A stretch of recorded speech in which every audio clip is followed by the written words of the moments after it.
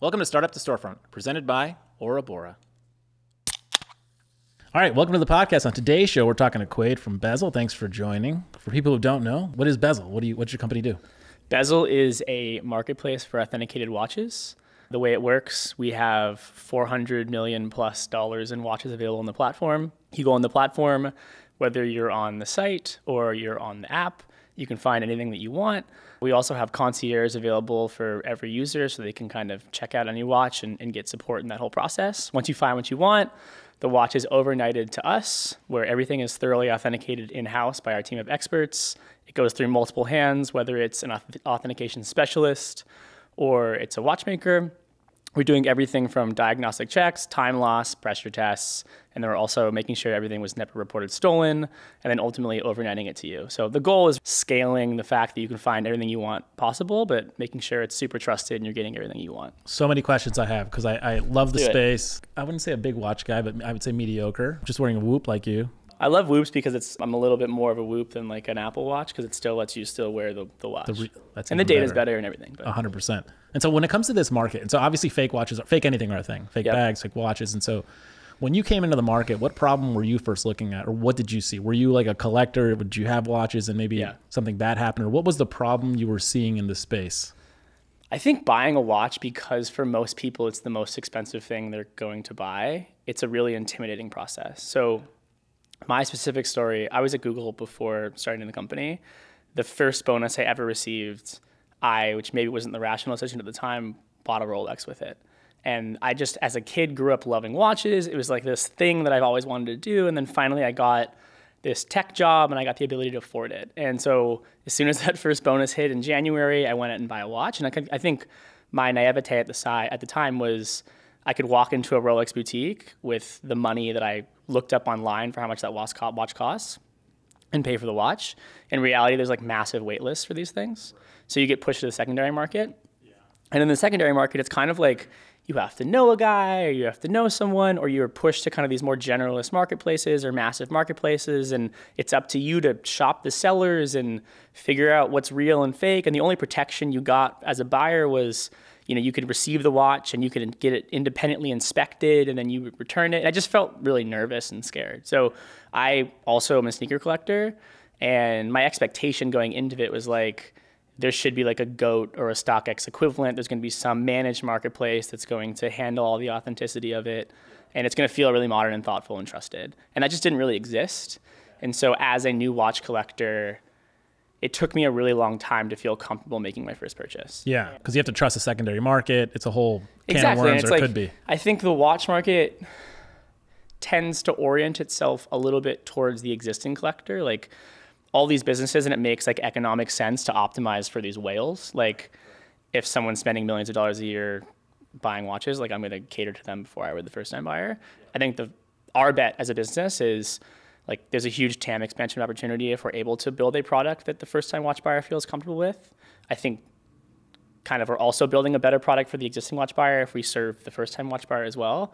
But I think our longer bet is just if you build a better product for the first-time watch buyer, they are going to stay loyal, and you're essentially like establishing your security in the long term so that they're going to buy your first watch, their second watch, third watch, fourth watch with you. So how did you first go about?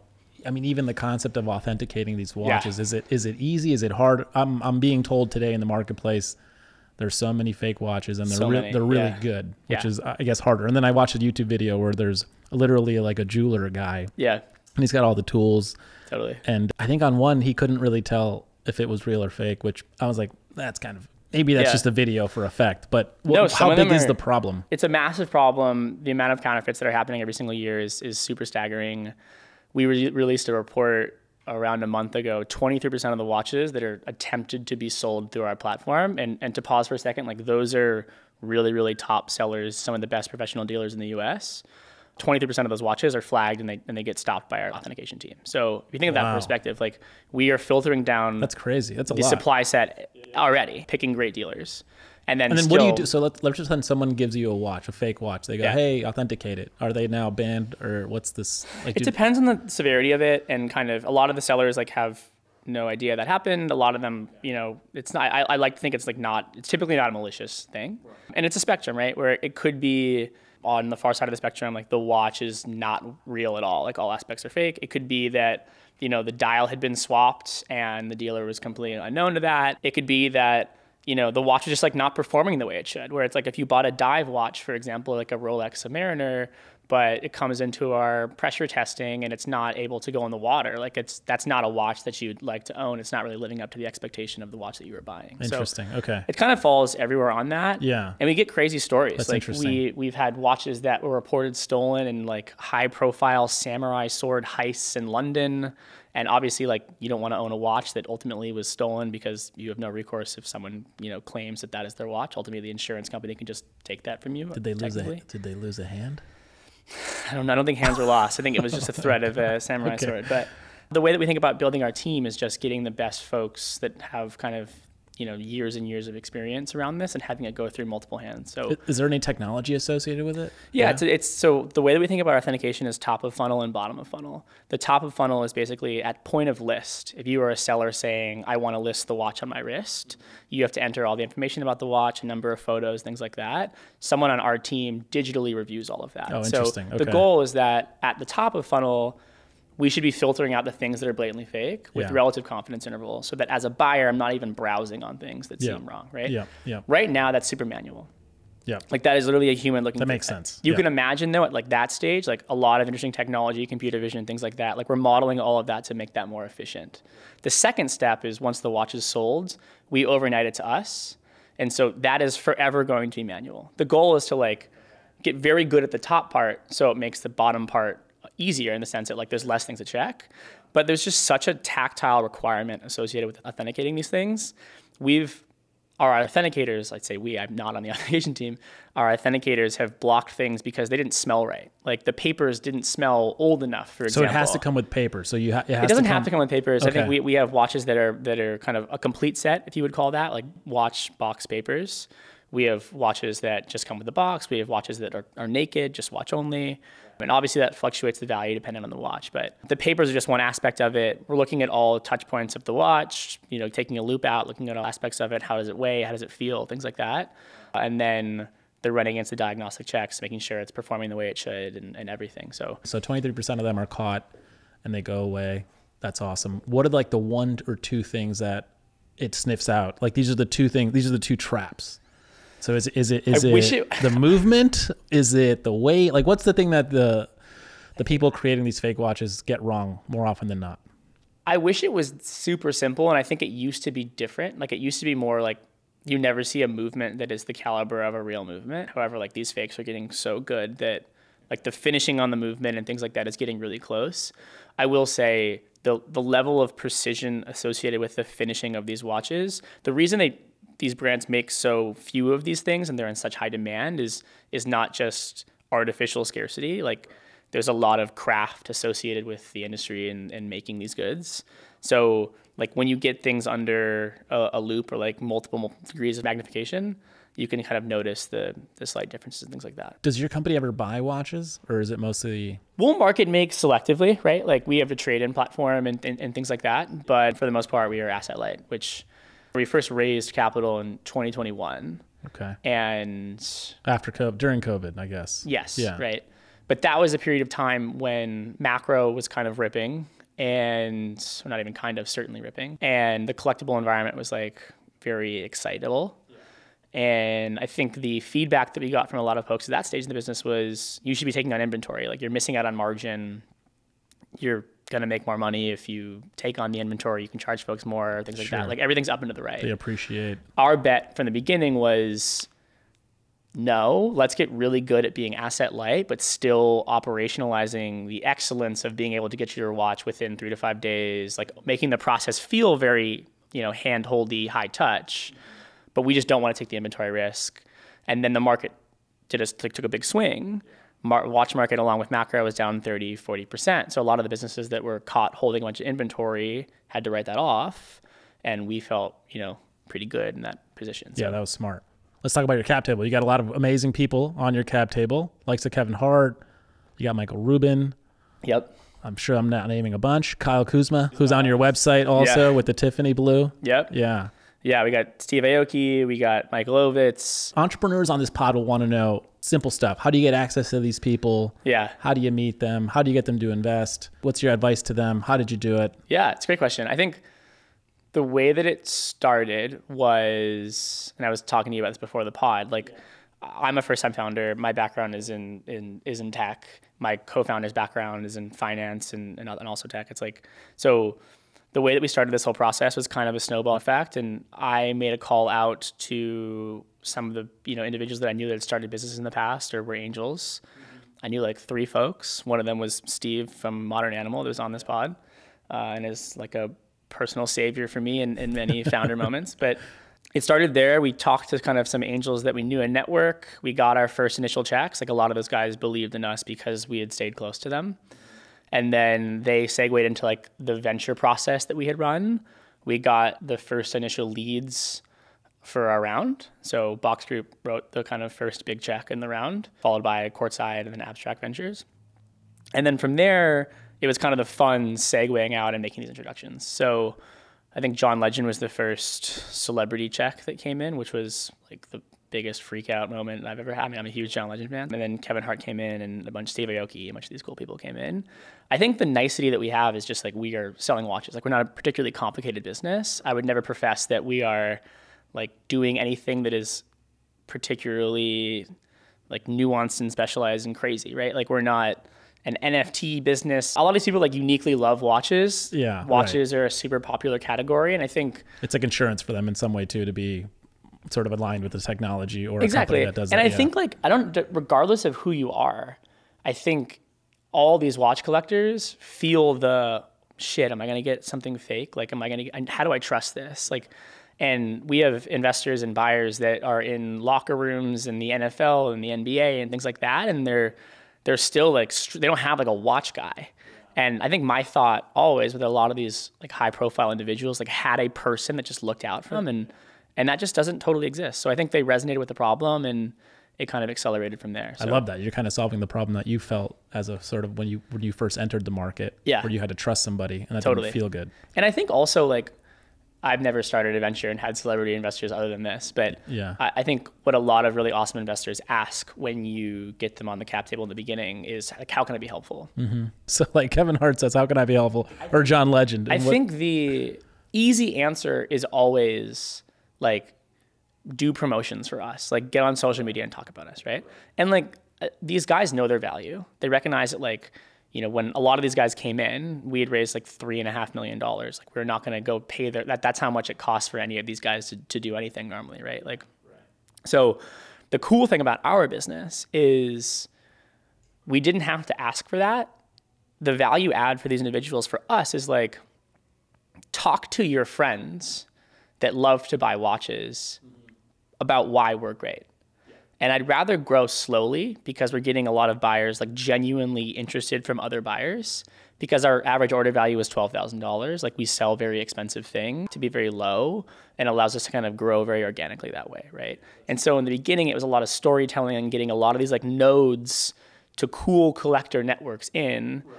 And certainly like Kevin Hart and John Legend and it's easy, right? Because it's like, if you're a watch person or a friend of yours you can just say, hey, check out this. Yeah. And like we a lot of our earliest partnerships, like we're in the Equinox circle and we have a partnership with Equinox. We did a ton of events with Soho House, like a lot of these cool brands, even in the early stages of our growth, which allowed us to kind of be aligned with those brands and kind of grow our brand alongside. We had these cool watches, and a lot of people, regardless of their status and their economics and what they're able to afford, they love watches, and it's super cool to be able to show up to an event or host a dinner or whatever and have a few $1 million in watches that you've never been able to see before. And so that's been kind of like our unfair advantage in growing the business from a cool factor perspective. Yeah. Do people ever just give you your watches like just to authenticate on the outside of the business? Is that something you guys do? We do that for like select clients. We don't have like a product oriented around that, but I think, like I mentioned at the beginning, we have a concierge model and our whole thing is like really delighting customers by the fact that like you have a human in the office that knows your name, that like is advocating for your collection. And so we just love to do things that surprise people. So if someone asks for some authentication or things like that, like we love to help out with that. And are you considered like when it went to the valuation, how are you sort of, is it a SaaS company? What is it that you're modeling We're a marketplace. after? Yeah. Okay. Yeah. So we just take a commission from the seller side. So the buyer's not charged anything. Yeah. And then the seller, we take a commission out of the sale. And on the seller side, is it a person? Is it a jewelry store? Like what's the range of the people on that side of it? It's kind of everything. So the industry itself is like 90% professional. So most of the inventory is professional deals, which makes sense. Yeah. We're a bit less than that.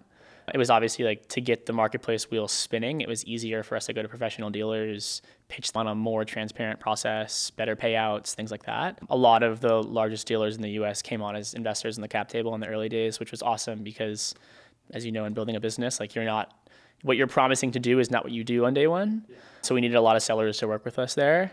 Now we're at a place where like we are benefiting their business and we're selling a lot of their watches. So, more sellers organically come on from there.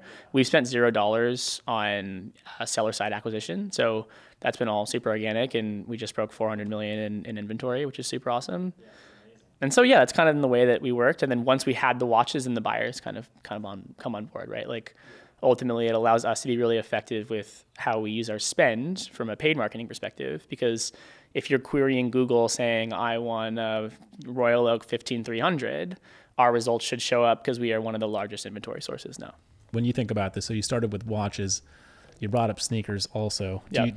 Do you see a world where you guys transition into different products? I don't think so. I think like our bet from the beginning is we're a big fan of kind of these verticalized marketplaces, and specifically in watches, like I wouldn't profess to say, like I think there's obviously a lot of crossover between like fashion and streetwear and sneakers. I think like StockX is a great example. They tried watches, they played in watches. I think they're really good at selling like the Supreme collab G-Shock kind of things, like that are a comparable purchase to, I wanted to buy a pair of sneakers that are Supreme, so I'm going to buy this and it's going to be one big order. Yeah. I think with watches, like you want to buy from an expert, you want to buy from a specialist. And that presents itself in two ways. One, like I think from a customer perspective, it allows the customer to feel like these guys are the real deal, like they really care about this. Yeah. And then I think from a product offering perspective, it allows us to build obsess rather, of like all of the details you'd need to make an informed purchase decision. Like the product is entirely custom from the ground up to sell watches. And like our database is, we have 70,000 plus watches available from an inventory perspective, from a mapping perspective, from a data perspective. Like the goal is making sure it's very, very clear to a consumer that this product is obsessed about watches. And I think the watch market, which is probably similar to a lot of high value collectible categories like cars and art and things like that, the watch market particularly is very good at sniffing out something that feels disingenuine. And these collectors are obsessed with watches. And I think it would be doing us a disservice if we didn't project back that same degree of obsession with it. So for now, like, we're super, super verticalized and focused on that. There's a lot of interest in kind of ancillary products around that. Like you can imagine like insurance offerings and other cool things that we can build around the product of watches. But I think for the rest of the business will be watches. I remember, so we bought this building, it used to be a pawn shop. And so I was going through it. We left all the stuff inside when we bought it. Yeah. And so we're going through the whole thing, and there was clearly like a huge vault in there where they had the watches, and they left all the boxes there. Yeah. So like empty Rolex boxes, empty whatever. And then there was almost a list. They had a list that they'd print out of like this watch and the serial codes that were made that year. And I was like, oh my God, that's how they used to authenticate this whole process, was the serial code. That's all they had. Yeah. Which was nuts. And the paper was obviously like yellow. And so it was almost probably from like the 70s. It felt like, this antiquated thing. And I was like, that was it. Like that was the science. And obviously looks and feel and stuff. But I was like, it was crazy to me that it could be that simple. The technology hasn't changed that much, right? Like it's still a serial driven world. Like that is how you identify uniquely that this watch is this watch, and that's how you match the papers to this watch. And the methodology that's used to authenticate is still largely the same, right? It's like getting it in front of people who have seen thousands of these watches, getting it in their hands, allowing them the tools they need to look at everything in detail, like spend an inordinate amount of time with these things. And then like the technology, sure, there's like pressure tests and time loss tests, and those get better and more efficient. But it's fun because we were a technology business. My background is building technology at Google and like having that background. And so half of our business is engineers that worked at Google and Amazon and all these big companies in the same room with like people that our first hire is Ryan Chong. He was director of private sales at Sotheby's, the auction house, and he kind of built out our whole authentication team. We have folks from Sotheby's and Christie's and all the watch world and watchmakers and like true craftsmen. And that's the fun juxtaposition of the world that we're playing in, where we're building these technology products and they should feel modern and thoughtful. It should feel when you're checking out like it feels similar to buying any other modern product you would on any other modern app. But then we also have to have this very, like, not dated, but like we have to pay homage to the history that exists horologically to the industry. Like there's some things that just cannot be replaced by technology, and that is getting the hands of an expert on these watches. So let me ask you a question. So I remember 6 months ago, I was getting probably a deck every day around like Web3, NFT, all of this stuff. And so in part of these decks, a part of it was going into the luxury fashion world. And so the point being, the secondary reseller market is massive. They had a dollar figure. It's huge, not trillions, but definitely several billions. And in that world, they were saying, you know, what if you were an LVMH house or one of these houses and you could just barcode or Web3 or NFT, essentially like a purse. And then that way you knew for its entirety that this thing and when it's sold. And then the goal there being like a residual. So like a royalty would go back to the big company every time it resold. And it was, so I was looking at it like, that makes sense. It's an interesting, in my head anyway, very logically, it feels like that could be, it's interesting. Certainly. Do I think fashion houses are going to end up doing this? I don't know. When it comes to watches, is that a threat at all? Is like Web3 or them putting like a tracker? I don't even know what they could do, but is this happening? Is it not happening? It's certainly not a threat. I think like anything that changes how these watches are traded is just like a new facet to our business, and it's interesting. I'm happy you're talking about it at the manufacturer's level or like the watch house's level. I think like to what you're saying, like I think watches are always going to be behind fashion. Like it's much easier, I think, given like the fast fashion nature of these things to like try this stuff, right? Like Rolex moves so incrementally slow, and it's intentional. Like they're so good at these things, but they make new drops every year. And for someone that came from like a sneaker or a fashion world, they'd be like, wait, that's the same watch. It just has like a new movement. Like, why is everyone freaking out? Everything moves so intentionally slow because I think the culture of watches is that like we've done it right. It's so craft, nothing moves fast. And like, that's by design. And I think that's some of the allure and like the magic around it. Right. So I was pitched similarly, very like when we started this business, so many of these Web3 businesses. Even probably some of the tech people that you hired were like, hey, we should, you know. Yeah, no, I think it's like super interesting. And I think like if it's not from the manufacturer level, you still have this inability to tie a physical good to like the digital instance to it or like the on-chain instance of it, right? Like, and it just becomes a replacement to a piece of paper that is like sexier and like more like now feeling. But it doesn't really solve a problem, right? Like you would still need some intermediate body to physically be like, this watch, I looked at the serial, I opened up the movement, it actually does match this thing that's on chain. Like it doesn't solve the problem. We still have to exist, right? And in a world where the manufacturers start like placing these things in the watch, I think it becomes more interesting. I still think like transactionally when the watch changes hands, like you still need a third party to confirm like nothing has been modified in this watch. This watch is still original. The movement hasn't been swapped out. Because if it has some chip on the dial that says it came originally from AP, doesn't mean that I didn't swap the clasp out and it's now something out. Or I didn't swap everything else out, right? So you still need this kind of body to do that. Which some people do anyway. They'll swap something out just for personalization. They totally will, and the whole thing. But just for fun, I mean, like, if you own a watch, change the color, and you want to do what you want to do with that watch, I think that is super exciting for you, and that is everything you want to do. Our whole thing is we only sell watches that have like truly genuine parts from the manufacturer, and we just want to make sure that everyone understands what they are buying. It is not fundamentally wrong. It's a personal choice if you want to like bust down your watch with diamonds, right?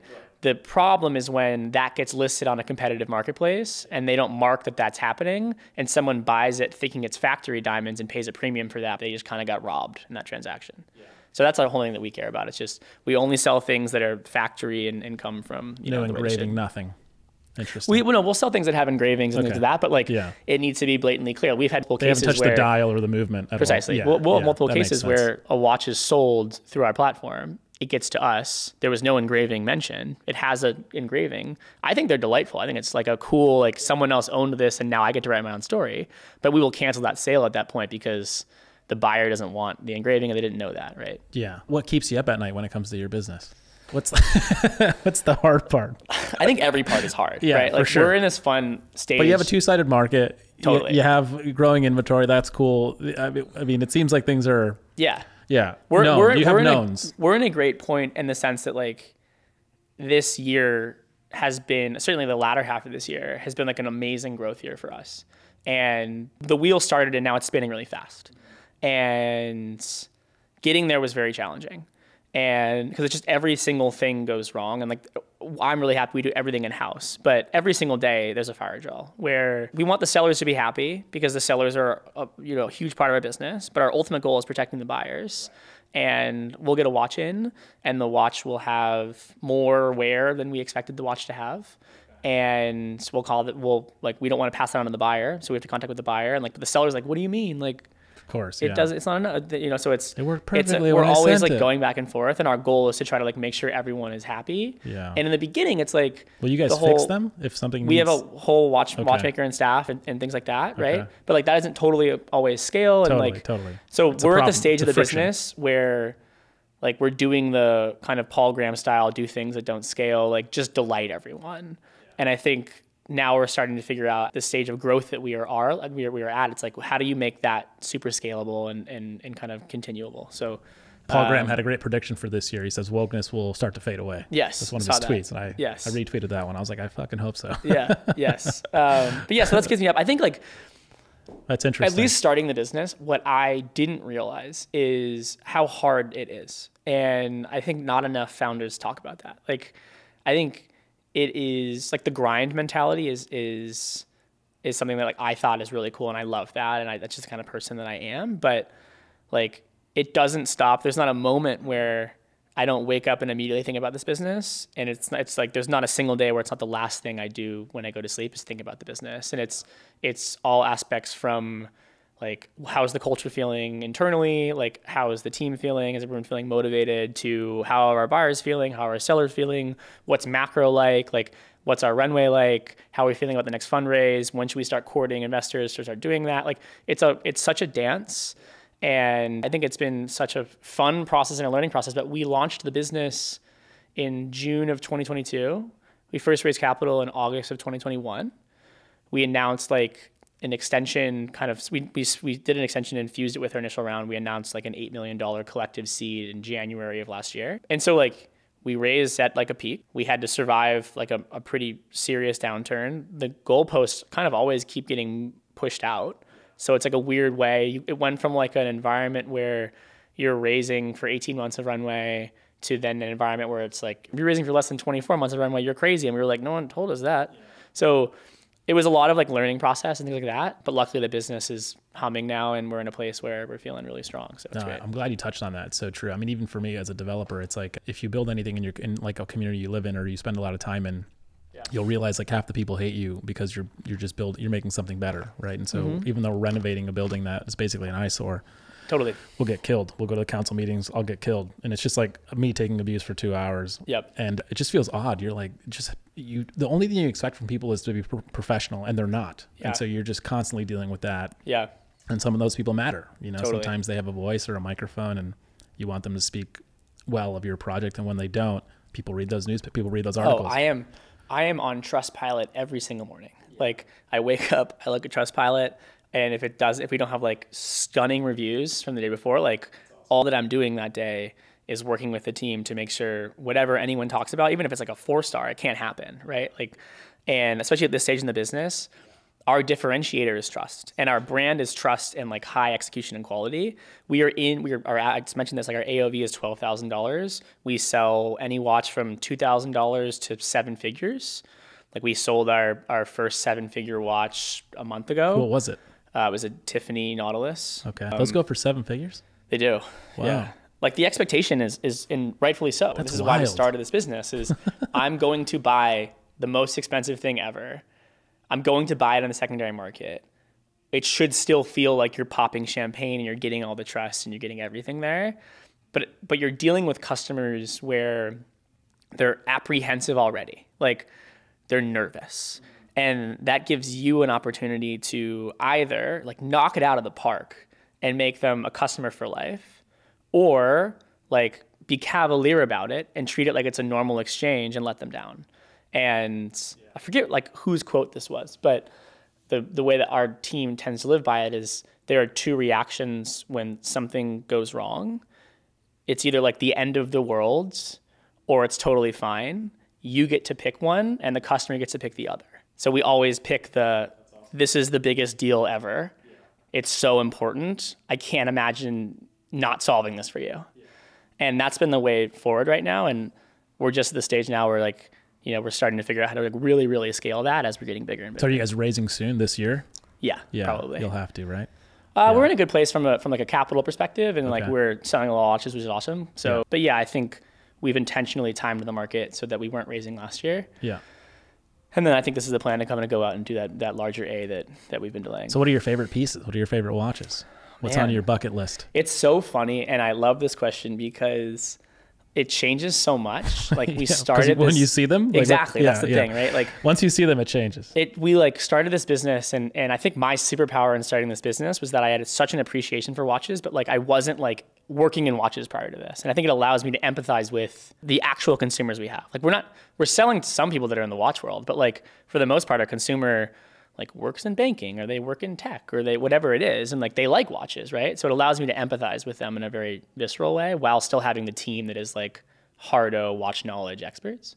I get to see these things every day though, and it's like a kid in a candy store, and it's so fun. Like I went from being at my old job and having a monitor that just like looked at watch information all day and like nerding out about it, to our authentication team sits next to kind of our main team, and so we're having a ton of these watches coming through every single day, and these are crazy pieces that like I couldn't imagine seeing, and like we're talking 6-figure, 7-figure, like crazy items that I didn't exist in my world prior to this. So it changes all the time. And the fun part about kind of what we've built is our goal with building the platform is making it really easy to buy and sell. So it like promotes almost like peer-to-peer liquidity. So it allowed me to kind of live the watch world I want also as a founder, right? Like I get to see all these cool things, but I'm also living a founder's lifestyle. Like I'm not living this lavish life. Like we're grinding and we're building the business, but I can buy a couple watches a year and then I can sell those watches that year and I can trade into something else. And it allows me to feel like my collection is quite large despite only, keeping 5 of these things at a time kind of thing. So what are your top 5? Or what's on your list? What's on your list that's coming? What's a stretch goal? Oh man. Well, not the Tiffany Nautilus. I can't imagine. By the way, I was at a wedding, New Year's. Yeah. And a guy had it. Yeah. And I was he could have got it at retail too. And Tiffany he is a collector. This was like his 3rd Nautilus. Yeah, but still, so the retail on it is like, like sub 6 figures. The Jay-Z approved one is $1 million. they're just like if they trade in the secondary market, right? That's how these watches work, right? Like even just a normal Nautilus, like the 5711 1A, like the one you see all the time with the blue dial, it's discontinued, but like that watch trades at an insane premium for what it used to trade in retail. Or like a Rolex Daytona, for example, it's a $15,000 watch at retail, trades at 30, right? So a lot of them do this. As far as like my watches that I love right now, I like Royal Oaks a lot. Wearing a Royal Oak right now. I'm a big Rolex guy. The watch that got me hooked in this whole process was I was buying it's called the Hulk. It's the green Submariner. Was like the first watch that I ever bought. And it was like the coolest thing ever. What I really want, everybody loves that watch. People talk about that watch a lot. The Hulk. Yeah. Yeah. It's just like, it's a cool watch. It just doesn't take itself seriously. I was like, if I'm going to buy my first watch, it needs to like be cool, but it needs to like, I don't know, be like, I'm not like, I think Dia from Ventum Racing wore that watch on our podcast. Got it. Yeah. It was like he was like eyeing it for a while. Yeah. Very, very cool. And he totally embodies everything you just said. Yeah, exactly. It's like it's a fun approach to, it doesn't take itself seriously. It's great. It plays if you're in a resort on the beach. I like to be at the beach and surfing and like running to the beach every morning and things like that. So I also like to wear my watches. We have a photographer on staff and he came into the office to shoot everyone's watches and all the watches we had going through to like create content. And he looked at my Hulk and got it under like a ton of magnification and took photos. And he was like, this is the most disgusting watch I have ever seen. And I was like, hell yeah. Because I like go to the beach with it, and I like wear it. And these are like, they're tool watches, and they're made for that. And it's prohibitive now because they go up in value, and you start to be like, holy shit, like I shouldn't jump in the ocean with them anymore, right? But then you like salt water on it, you swap it out. So I tend to bias towards watches that like I can wear every single day. I have like I think my next watch that I purchase in the next month or two will probably be the white gold Daytona on Oyster Flex. I think it's like a super cool one. I really love the palm dial Datejust right now, just because it's like very playful and fun and doesn't take itself seriously. I don't have a Patek in my collection, so I think that's probably one of the next ones. That's awesome. Yeah. Well, what can you tell people what's on the horizon? How are you going to close out 2024? It just started. Here we go. Big year for everybody. 2023, I forgot what year we're in. 2023 was a big growth year for us. I think we just announced we 7x'd year over year in Q4, which is super exciting. We had very similar growth in Q3. So we're in a really awesome place from that. I think about the last year from us as really like foundation building. Like, we had to play the watch game, figure out how to, find the buy side, the sell side, connect the two, how can we be really efficient about that. Yeah. I think we're in a really good place where like we've kind of established that we are the best place to buy and sell that way. And now it's like, what are the crazy things we can do to really innovate the space? So we have auctions dropping this month. I haven't talked to PR about dropping that, but here we are. That's a marketplace play. I mean, that makes sense. Exactly. So we're very excited about that. We're announcing Jay Balvin as a strategic investor, which is super exciting. Just embodies like the cool fact of watches and fashion and the crossover. Our whole ambition always was like, how do we build out the modern brand in the secondary watch market? How do we build out a brand that like you'd want to wear on your hat that's the same way that like a goat exists in the world today? And so having folks like that around the cap table and jumping on is super, super exciting. Yeah, that's awesome. But yeah, a lot of growth. We're US only right now. So next year, I think, international is a particularly interesting conversation. Yeah. And yeah, a lot of really exciting stuff, but it's super fun. Is it bezel.com? Getbezel.com. Getbezel.com. Yeah. It's Get Bezel everywhere. Get Bezel. Yeah. Quaid, thanks for coming on the podcast. Thanks so much, man. It's super fun. Thank you for tuning in. If you enjoyed this episode, share with your friends, your family, or anyone you might think might benefit from the conversation we've had today. And if you haven't already, please take a moment to leave a review on your favorite podcast platform. We'd greatly appreciate it. Your feedback helps us improve and reach more people who can benefit from our discussions. The best way to stay connected with us and get the latest updates on future episodes is through our social media channels. You can find us at Startup Storefront. We'll be back next Tuesday with another great episode. See you then.